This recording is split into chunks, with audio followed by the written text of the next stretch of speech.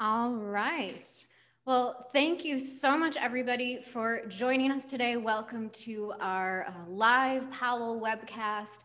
My name is Kristen Moore. I'm the direct sales manager here at Powell Flutes, and I am joined by the wonderful Adam Walker, Powell artist, longtime principal flutist of the London Symphony Orchestra. Adam, thank you so much for joining us today. My pleasure. Thanks for having me. Bye, Yeah. everyone. And so, Adam, you are joining us not from the UK, but from Italy. Is that right? Yeah. I ended up moving here about 3 years ago now, I think. Time flies. My Italian is still really awful as well, so I find that quite embarrassing to tell you I've been here for 3 years. But yeah, I moved here to be with my partner, who is from this town where we're living, and more on that situation later, I'm sure. But yeah, so yeah, I'm in Brescia, which is in the north of Italy, in between Milan and Verona. So on the map, it's probably kind of middle north. So yeah, that's where I am now. So even though you might not be well versed in the language, I'm sure you're well versed in the food and the wine and all that good stuff. Yeah. I was sorting out my wardrobe this morning, actually, because most of my summer wardrobe is sadly not suitable for my shape anymore. So yeah, I've been eating lots of pasta, lots of pizza, drinking lots of delicious wine, etc., purely because it's been nice to actually be here, you know. I mean, what with the current situation, I've been here a lot more. I used to be traveling all the time for work and whatnot. So yeah, I've definitely been enjoying the food. Yeah, absolutely. And thank you to our audience for tuning in today. We're going to discuss with Adam his 2 new albums that just came out in April, which if you have not listened, listen to this webcast and then go find the albums, because they are wonderful and such lovely flow and repertoire and playing from not just Adam, but all the musicians involved. We'll talk about that. We'll talk about his career path, which has kind of shifted a little bit. And then, you know, of course, all things flute playing, his Powell flute, I'm sure we'll touch on. But Adam and I were, as we were setting up, we had to have a little bit of a laugh because over my other shoulder is Adam's picture right there. So one of the perks of being here in our Powell showroom in Maynard, Massachusetts, we have all of our wonderful artists on the wall. So Adam, you're always watching over. Oh, I'm sorry. I look a bit like scary in that photo as well. I'm like staring at you when you're trying to work. I'm sorry. It's it's really motivating. So Adam, I'd love to start by talking about your solo album, released in April, as we mentioned, French Works for Flute. As we mentioned, it's just such a great collection of repertoire. I love, you know, the sequences in between the music. How did you choose what to include on the album? Well, I have to say, I didn't choose the name of the album, which came about for various different reasons and whatnot. But the repertoire on the album isn't necessarily what would spring to mind when someone says to you, you know, the French flute repertoire. We think of many pieces that we know and love. There's a big variety of French music, obviously. But I suppose a lot of the music on this disc is from around the time where the flute started to really change its own path and change its own course, around the time of Taffanel, who is one of the major kind of parts of this album in his own way. But one thing that links all of the composers on this particular disc is that they were all organists. Organists and composers, all of them, starting from César Franck, and then Vidor, who actually took over César Franck's organ position in Paris, as well as Saint-Saëns de Roufflet in some big churches in Paris. So yeah, all organ composers, quite kind of, on the whole, fairly serious music it turned out in the end. You know, it's not all kind of light and fluffy stuff, which we also love, with the exception of the Saint-Saëns Ascanio, which is. So yeah, I suppose that's kind of the kind of brief description of the music on offer. I love it. Yeah. Now that, you talk about it a little more, it's like, oh yeah, they were all organists, but you don't make that connection immediately. So it's a really neat tie-in. Were there any pieces that you were hoping to have, be a part of the album and maybe just didn't quite make the cut? To be honest, it was always quite clear what we wanted to have on the record. We were performing, me and James, the pianist on the CD, James Belle Epoque, who's a very good friend of mine, long-term musical partner. We've been performing several recitals with the Frank being the centerpiece of the concert, also involving the Vidor and some other pieces that didn't make it onto the CD. But we were, the Frank and the Vidor, we always were quite clear about wanting to record. Having been the anniversary of Sanson as well, we wanted to include some Sanson. And really the De Rouflet, we're so happy to have included on the disc, is not recorded so often. There are some wonderful recordings of the work, but it's not often recorded, and there's not always viola players on hand for flute recitals, because that piece is for flute, piano and viola, for those of you who don't know it. So there was the opportunity to include this as well, which is a really fabulous piece, I think.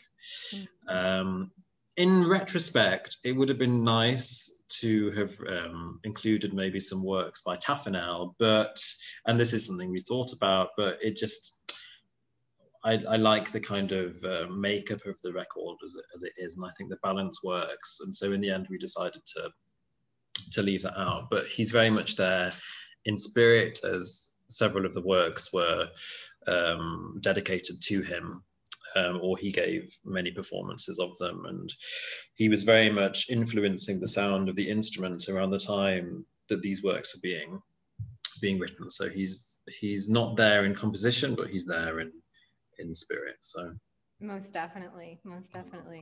Yeah, I really love all the repertoire, and I had listened, you did a really wonderful interview with Gramophone, a podcast interview, so I'd recommend everybody check that out for a little bit more of the background info. But you'd mentioned that you had programmed the Frank several times on previous recitals, and would at the last minute take it off. What made the piece so daunting to perform publicly like that? I first programmed it quite a while ago when I was like 21, 22 or something, around the time I started in the LSO, London Symphony Orchestra. And yeah, it wasn't characteristic of me at the time at all to change programs. And I really wanted to play the Frank, but I just always got too scared. And it's not that I got to the stage of rehearsing it and then I changed it. It was always in advance. But I suppose, it's so well known, and everyone has their own kind of story with that piece. And approaching it on the flute, one has to kind of go outside one's comfort zone, I think, in order to find the workings of the piece and to make it kind of work on the flute and to add variety of color and this kind of thing. Not much actually needs to be changed from the violin part, just a few, especially in the second movement, some octaves and some double stops, but it actually works quite well on the flute, but one needs to bring an extra amount of grit, I think, to the sound. And I think since then I'm in more habit to play kind of arrangements of works of other instruments, not as much as some people, but a little bit more. At the time, not so much. And I think I just felt like I was a little bit out of my depth. Also, I think in terms of stamina, it's quite tiring, especially within a long evening recital. So yeah, I always chickened out. But then I came back to it a few years later, probably not that much more mature than I was then, but maybe a bit braver, and I grew to love performing it. And actually, I think it's one of these pieces that in the context of a concert, it just works. It lifts off and it has its own kind of projection that you don't necessarily feel in the practice room. So yeah, I've grown to enjoy it. Yeah, absolutely. So you're not it's not your go-to to play transcriptions, but do you have any other favorites, written for other instruments that we've adopted or that you yourself, even without a total flute transcription, published? Some, maybe more on the kind of encore line if there's a need for one, if they don't have to get home, or if I haven't bought them to sleep. I actually, funnily enough, one of the original programs which we played the Frank in, we also played the Dvorak violin sonatine, which works quite well on the flute as well. The famous G major one. I think the Frank works better because it's got that kind of sound world that's not so far in aspects to the flute. That period of time in Europe, and the Dvorak is a little bit more gutsy in a way, and but it still works quite well. And yeah, various other bits and pieces, lots of song arrangements, obviously, because as a flute player, we're close to voice. Actually, my first, unashamed plug here, my first album released a few years ago called Vocalese is kind of influenced by song.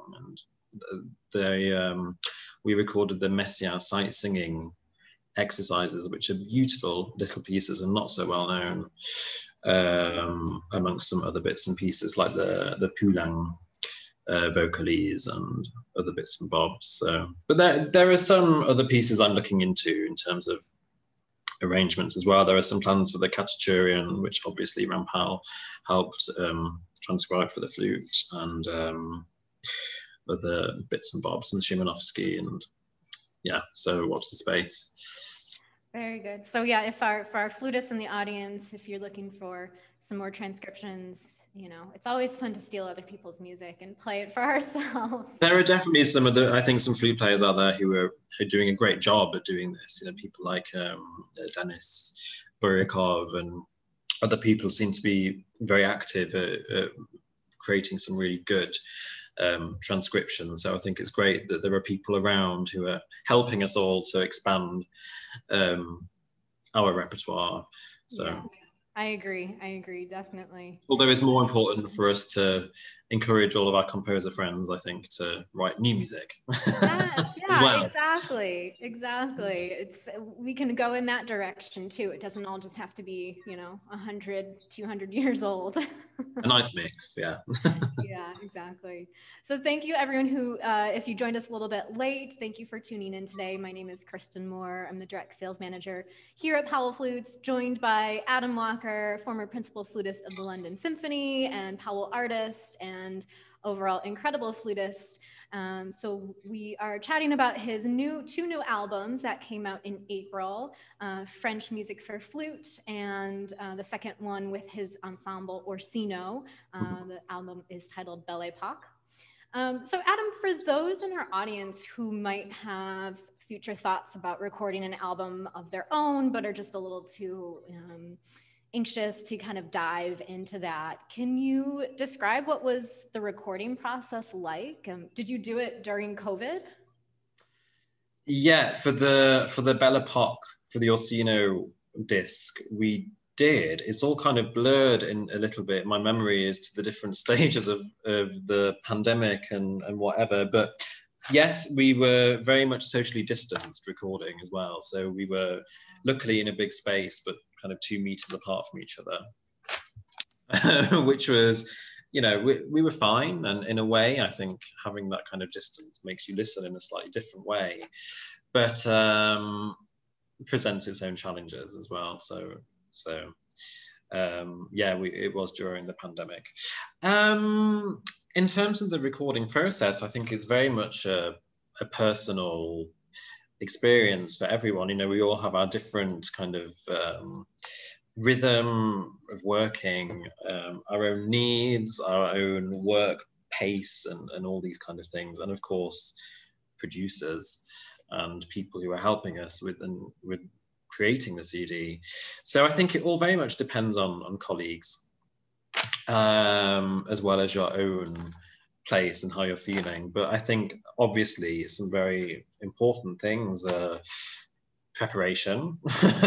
You want to obviously arrive at a recording and be in a mindset where you can feel free to communicate, because I think it can, under a pressured environment, it can often become about nailing something and getting it right and not messing up.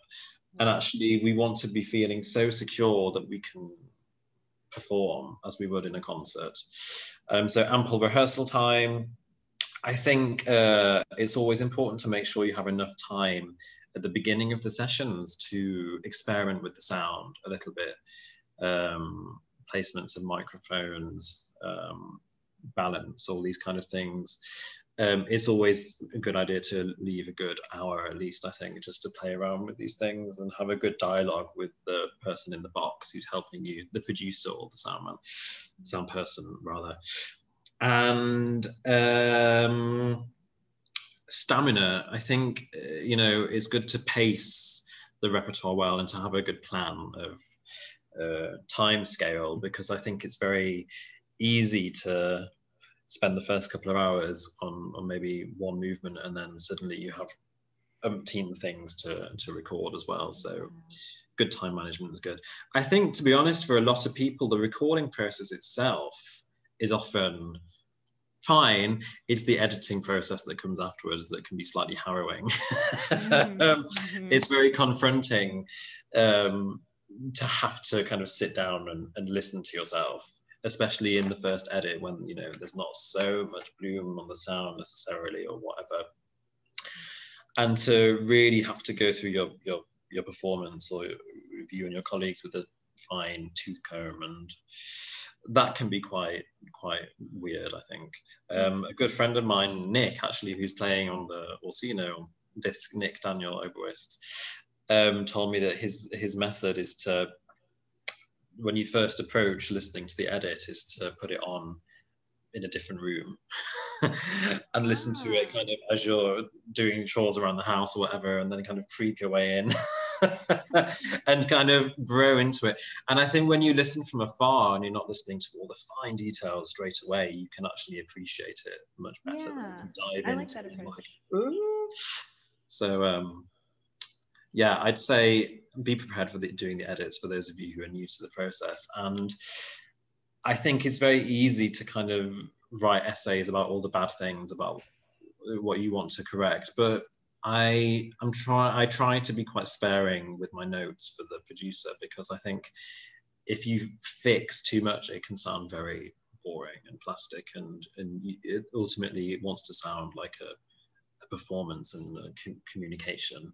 So the odd bit of grit and whatever, it doesn't matter. I think it's more important that it says something and has a message.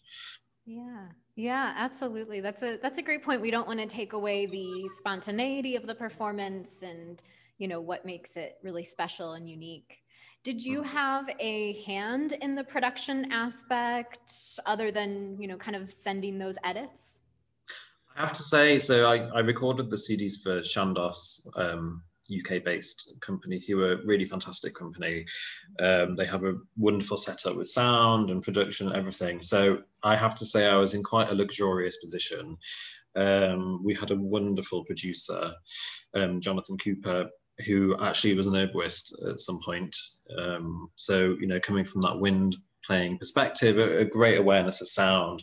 I think the flute can be a very difficult instrument to record in a way, because often it's too closely mic'd, and it can sound a bit tornado-y sometimes, or all the unpleasant sounds that we have to produce, that no one can go for 6 hours a day playing like an angel, And I think naturally our sound kind of resonates further away than lots of other instruments. So I think it's important to have someone who can appreciate how the flute produces its sound, depending on the room you're in. So to be honest, I didn't have that much input. I mean, you know, we discussed a little bit about acoustic and placements of mics at the beginning, and some edits, you know, that you know are awful, is good just to be like, and then if you really liked something, to say, I loved that. You know, please kind of put that in the fridge and save it for later, kind of thing. But not so much, no. You know, it's funny that you talk about kind of the way to mic flutes and the best recording process. We're about to put out our June newsletter tomorrow and have a really wonderful article about the Philadelphia sound, and, you know, the way that it can, especially for flutes, can sound a little bit pure and sweet and focused and not so loud up front, but is really going to project to the back of the room. And, you know, so it's easy to just think, oh, this is a small sound, it's not going to go anywhere, but it can be very deceiving. That's interesting. I have to say, having done a little bit more in the States recently, it's really interesting to meet people from all over the world, you know, different flute traditions and stuff.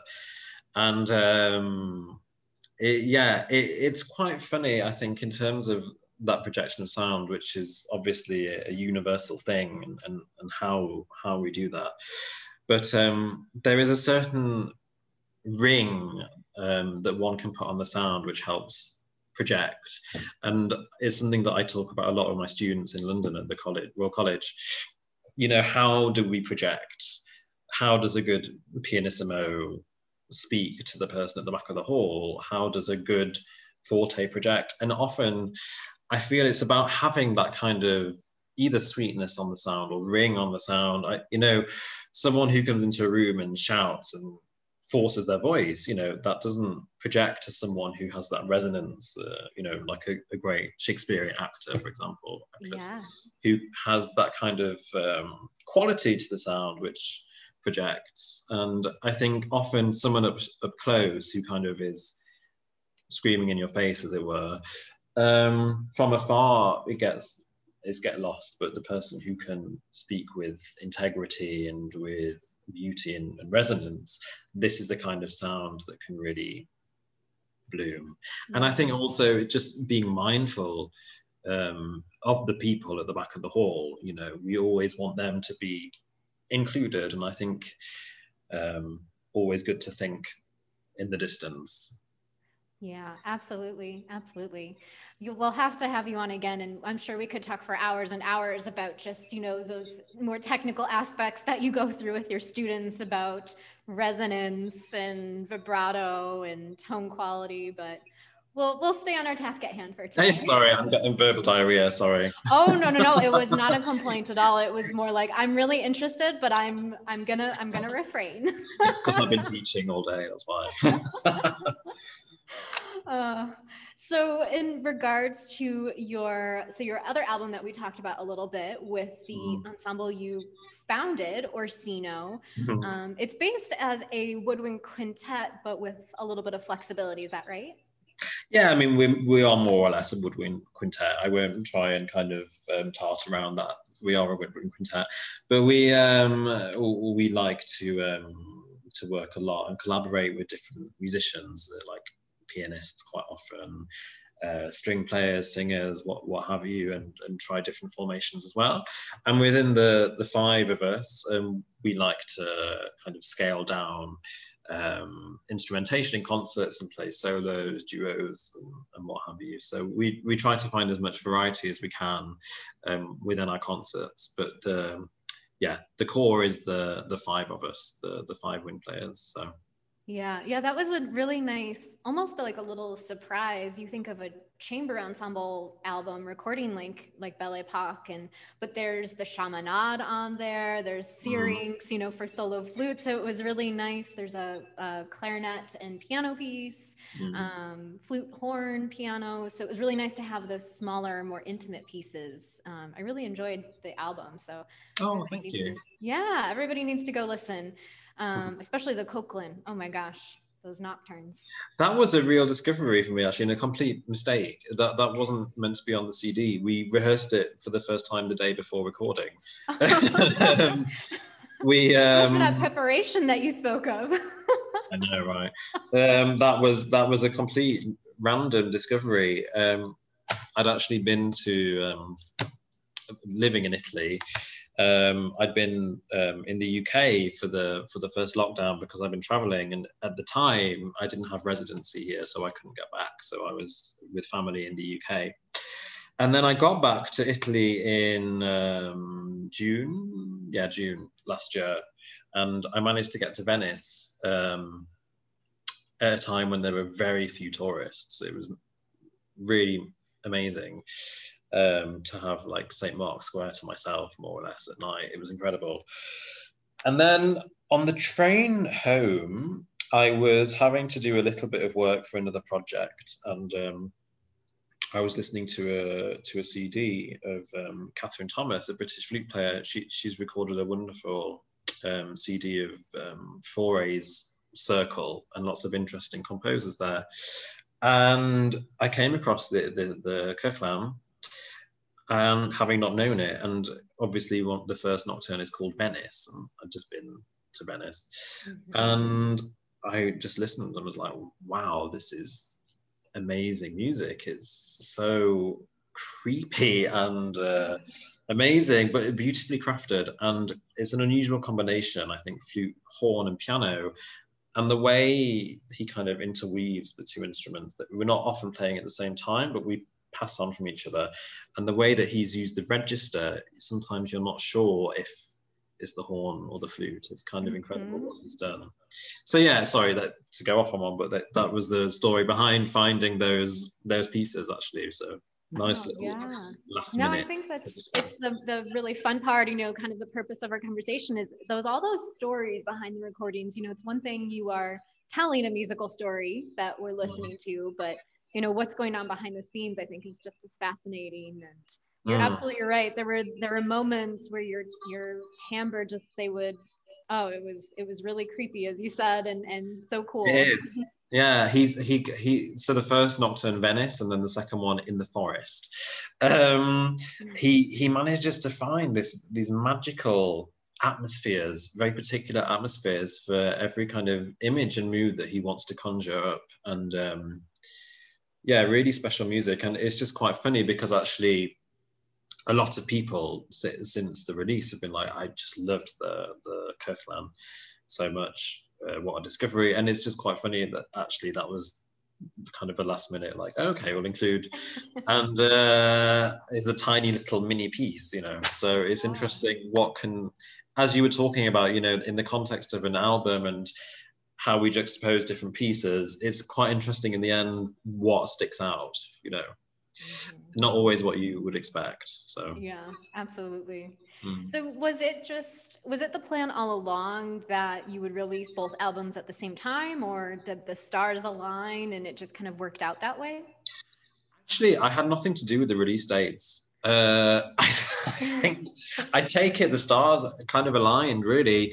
I mean, in a way, I can see how they work well together, in that they're both very much about French repertoire. It's so funny, actually. I remember when we started the group, we were kind of thinking we want to, because our first project was all based around Czech music, and that's hopefully another project in the future. But we were like, we don't want to start our first recording with French repertoire because it's a bit, been done, blah, blah, blah. And it happened. And the same with my album with James, the French flute album. But there's just so much wonderful music, and it was such a time of innovation, the Belle Epoque, the title of the Orsino album.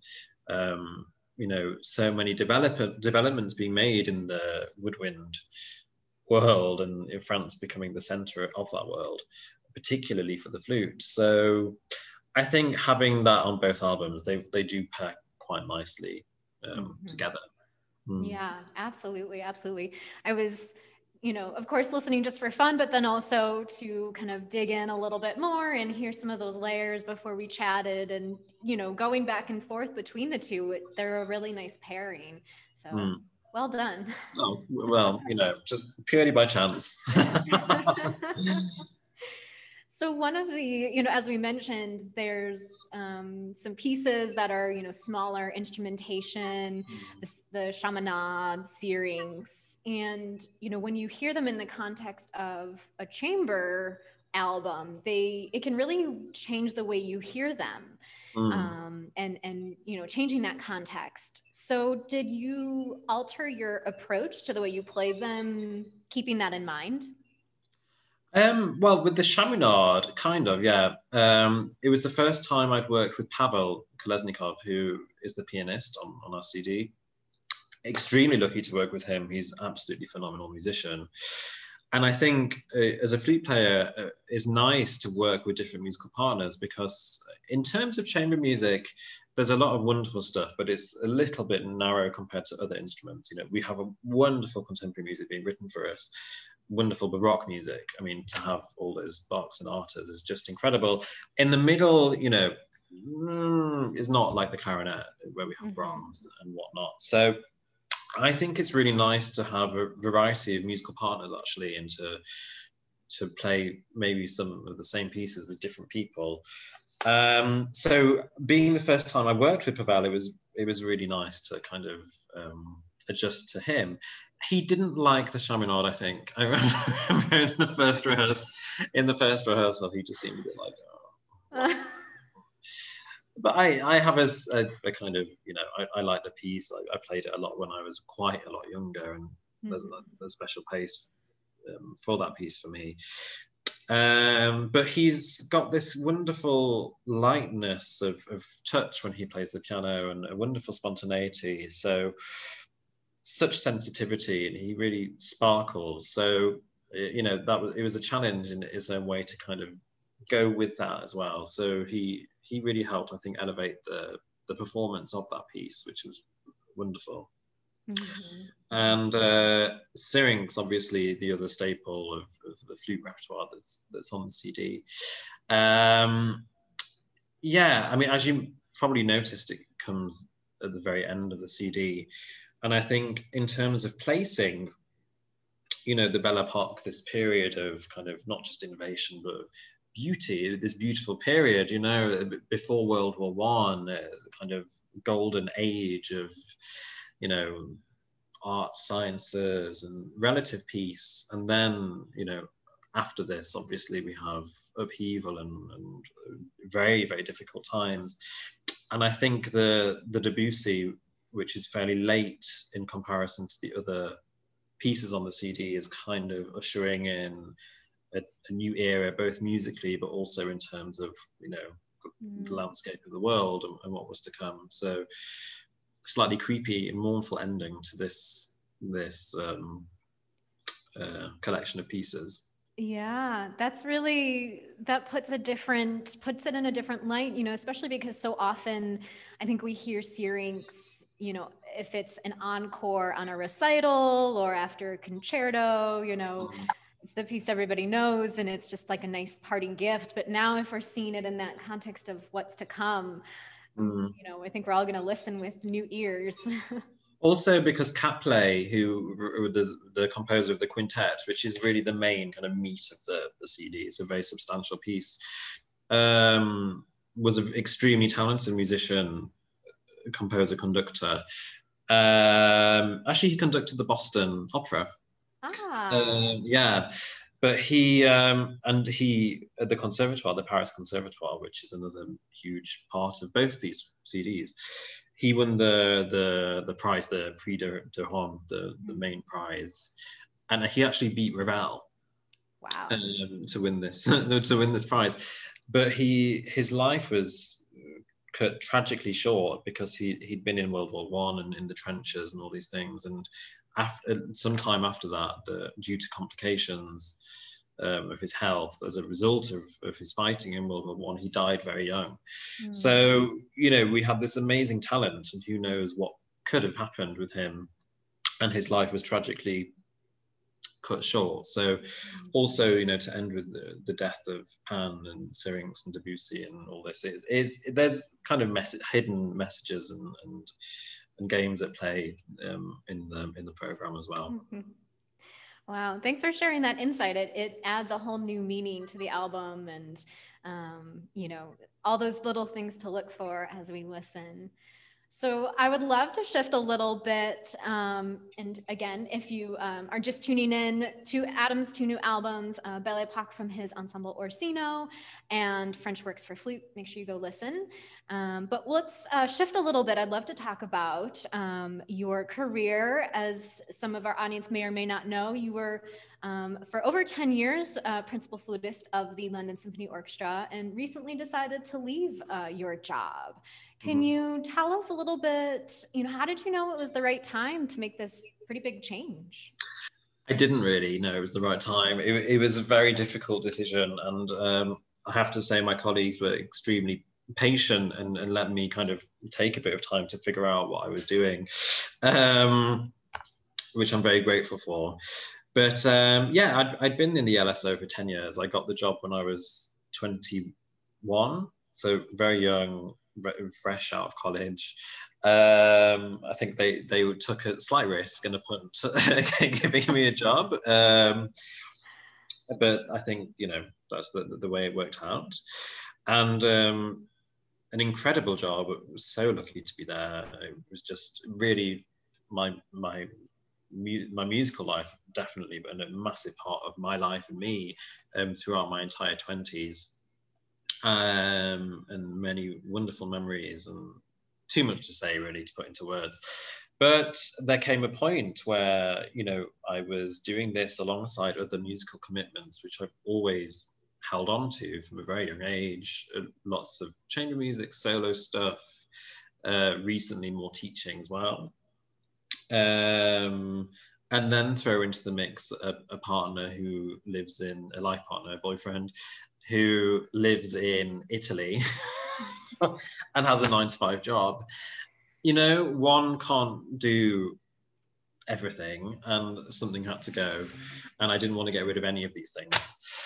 But it seemed like the most logical thing to do. I think 10 years is, in a way, a very short period of time for someone who's been in a job all their life. In a way, a very substantial period of time as well.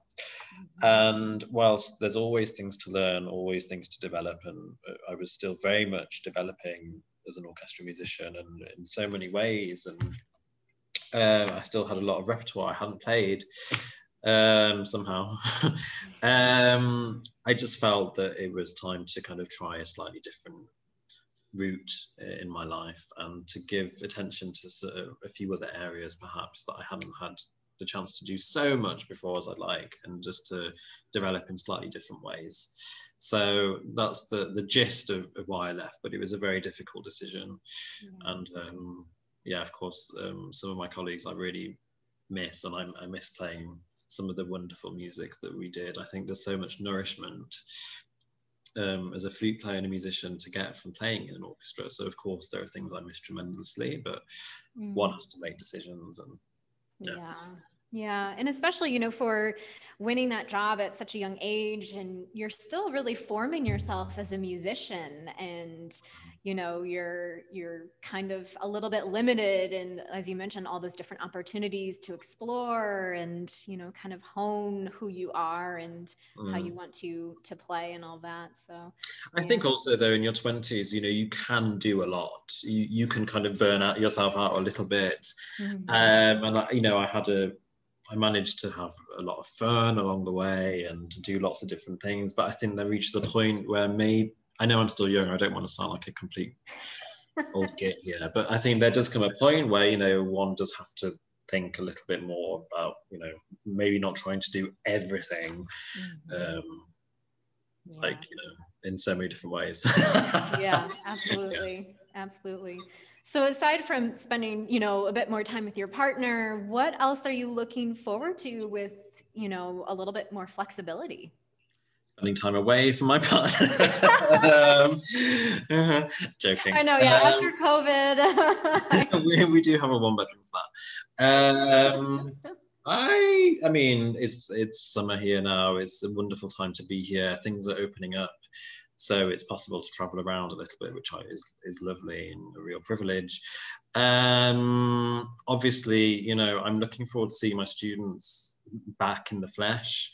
Online teaching has been a saving grace for many people, but I really miss that energy that you get from really being in a room with someone. And I think in terms of working with sound, you know, digital technology has come such a long way, and it's amazing what we can do, but just having the sound in the room as a almost physical thing that you can mold, I miss that. I miss that energy from face to face with colleagues a little bit. We all do. Yeah, so just, you know, resuming concerts, traveling, and things are starting to kick off again next month. And until now, I've spent quite a bit of time here. You know, it's been so complicated to travel. So many events have been cancelled or postponed. So it's been nice to be in one place, but I'm like many people, I'm looking forward to traveling a little bit responsibly again, and to see audiences and have face-to-face interaction in the flesh. Yeah, there really is no replacement for that in-person sound. You know, no matter how great the album and the producers are and the recording, and especially, you know, you can only do so much over Zoom with sound. Of course, and I mean, I think it's taught us all a lot about communication in so many different ways, and having to think outside the box. And in many ways, it's been such a massive learning curve. But I don't think we can ever replace that kind of, you know, human face-to-face contact, really. Yeah, absolutely. I just want to read, we have a couple of comments from our audience that are watching. So Nick Fitton, Adam is great. We recorded the Kevin Putz Flute Concerto at Peabody together. And Helga, Powell is lucky to have Adam as an artist. I agree, Helga. She's never heard you play an uninteresting note and was completely floored by your BFS 2016 recital. Thank you, Helga. Thank you. Thanks, Helga. Thanks, Nick. Yeah, and if anybody has any questions for Adam, you know, you're welcome to ask them in the comments, and we'll relay them, and he can answer them. Maybe on our webcast. we'll throw them into the fire. But please, you know, feel free to say hi, or again, ask a question of them. So Adam, I want to shift gears a little bit one more time. We have about 15 minutes or so left. I don't want to take up too much of your evening there. So when I was talking with Powell's general manager, Daniel Sharp, about having you as a guest, he said that you have great ideas on warm-ups, and I must ask you about them. So, okay, lay it on us. What can you share? I don't know. I don't think I'm particularly Mr. Warm-Up Queen, but I mean, I don't know. I suppose with regards to my students, I often say, you know, because some people feel the need to spend like an hour doing a warm-up every day, you know, this, and I very much agree especially as a younger person, having structured daily practice and daily routines. But I think in a way we can differentiate our warm-up from our practice routines, you know, all of our long notes and tone and everything, partly because I think whilst you're in the profession, you know, if you're doing work, if you're going to playing concerts and whatnot, you know, especially touring, which we're all doing less of now, but you know, you can't turn up at a venue and expect to be able to do a big warm-up, because quite frankly, you know, that's not what people want to hear at 9 a.m. Anyway, we don't have mutes. And I think it's just, you know, you're not always going to be there on time. You're sometimes going to be exhausted on tour. It's just not always practical. And I think if you can somehow manage to condense your structure of your warm-up into as brief a time as possible, is very useful, but also saves you hours sometimes as well. So, you know, ticking off those boxes of things that you want to check in, but in the most kind of condensed possible time. I personally, I think I would, was it Taffanel? Maybe Taffanel Gobert. He used to hold a top C for a certain amount of time and try and get the most kind of pristine, pure sound. If he could do it, he'd put the flute in the case and not practice so much. But I think, you know, just waking up the body, waking up the support system from lower down,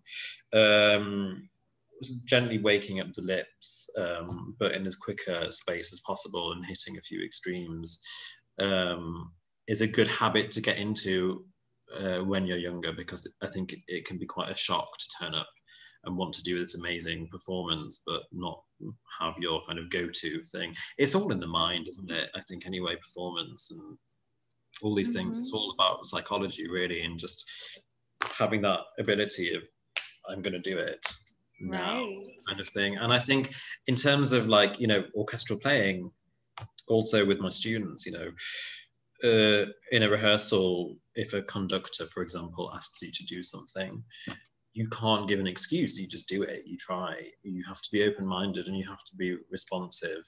And there's no one cares about your, you know, your dog died the night before. Sadly, you know, that's not what it's about. It's not about you. So I think being open to respond to kind of instruction and be responsive. So in your practice, you're kind of really pushing yourself to do something on the spot. Of course, things take time to develop, but also pushing yourself into just kind of, right, I'm going to do this now, kind of thing.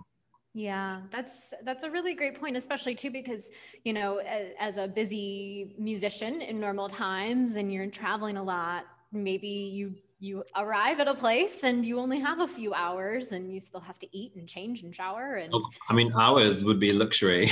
Right. I think. Yeah, time is definitely a luxury. So I really like that approach. I think it's really smart. And do you have like a favorite, you know, quick exercise or like a go-to scale book or that you like?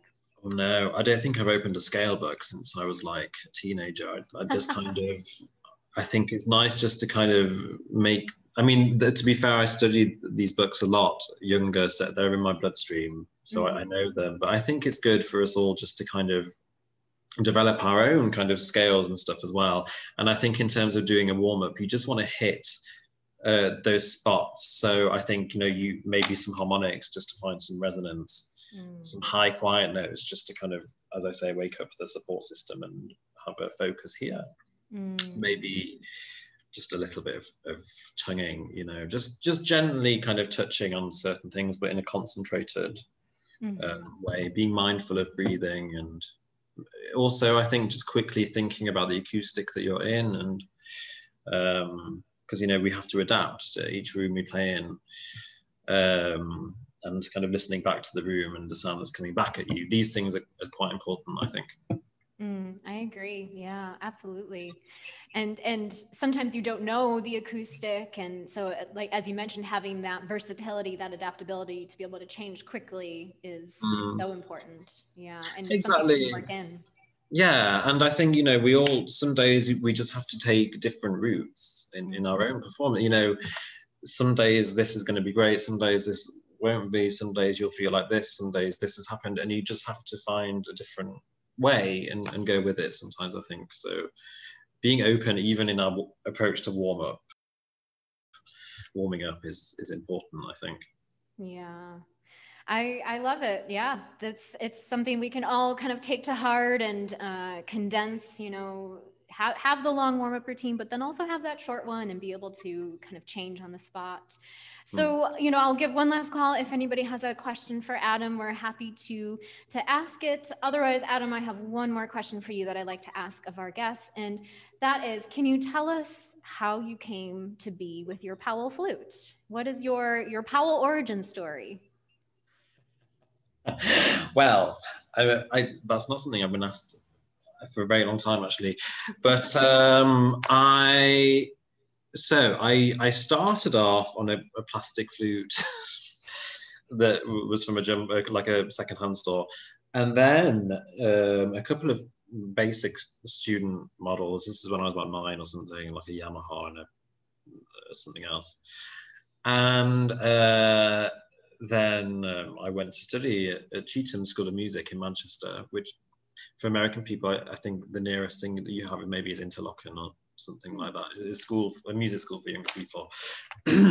And my teacher, Gita Sorensen, or Markusen, as she sometimes knows, she's the wife of Göran Markusen, said to me, you need a new instrument. I'm from a very quite poor family, really, and we couldn't afford a good open hold flute kind of thing. But we had a local businessman who was willing to give me a scholarship and for me to buy a flute. And I think there was like a British Flute Society convention in Manchester or something. So my teacher took me and we tried out those different instruments. And I fell in love with an altus flute, which was, I think, silver but gold plated. So I was like this 11-year-old boy playing on a gold plated flute. And I cringe when I look back at that. my poor parents probably were getting so much like, but it was the one that suited me at the time in terms of sound. And then it was stolen on a train 2 years later when I was 13, which was very distressing for my poor mum. And then luckily it had been insured, and so I was in a position to buy a new instrument. And I loved my altus, but I mean, I was 13 at the time, so I can't remember exactly how and why, but I've met this Powell flute and completely fell in love with it. And I played on this instrument from the age of 13 till my mid-20s, actually. So for quite a long time, for a young person, going from 13 to principal of a major orchestra. Yeah. But it got to a point where it was a little bit, I needed something different. So I moved to the Powell I'm playing on today, which is you probably know more than me about handmade custom sterling silver. There we go. So basically for a long time since I was 13, I've been playing on Powell. So, and I think I've just got so used to the musical world of playing a Powell. The sound, the response to the instrument. I love the depth of the sound, and funny how you were talking about projection earlier. It has, especially I think the head joint I'm on is a Philharmonic head joint, which was developed really, I think Daniel told me, to really make the sound ping out from a distance as well. So no, I think Powells have a wonderful kind of dark but sweet quality to the sound, and I've just got so used to that language now. So I'm very happy to be a part of your team and you're a Powell artist. So we appreciate having you, and you make us sound wonderful. So the feeling is mutual. Thank you. Yeah, well, everybody, thank you so much for tuning in today as we chatted with Adam Walker, Powell artist, international soloist, former principal flutist of the London Symphony, and I'm sure many more exciting things to come. You can check out his 2 new albums. His solo album, French Music for Flute, has so much wonderful repertoire on there, and then with his ensemble that he founded, Orsino Ensemble, Belle Epoque. So please go check those out. You can find them everywhere. Adam, it has been an absolute pleasure. Thank you so much for your time. Thank you. Thanks ever so much. Thanks for listening. All right. Have a good one. Thank you. Bye. Bye.